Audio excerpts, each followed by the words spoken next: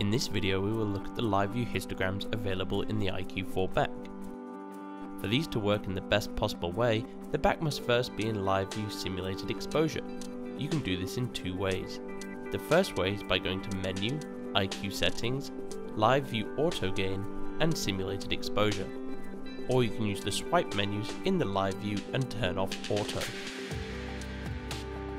Enter live view by clicking the live view button, and then access the histograms by using the side swipe menu and clicking the histogram button. If all three histograms do not show, you can add them by pushing and holding the histogram button and then selecting RGB and RAW histograms.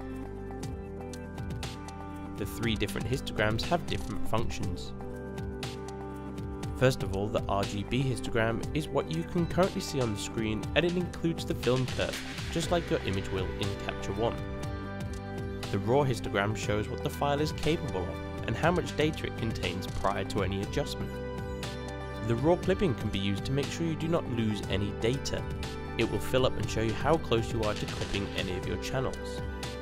In the middle, you can also see your classic camera light meter.